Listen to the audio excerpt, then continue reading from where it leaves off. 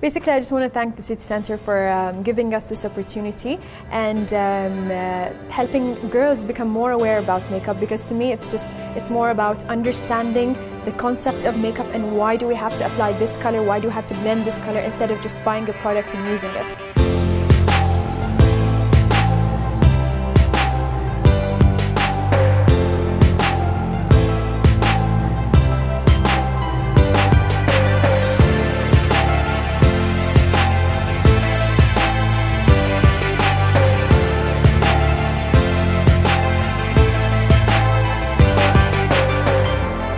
It's wonderful because I think pretty much they've covered a lot than what we even paid for registration, and I'm looking forward to seeing what's in this goodie bag.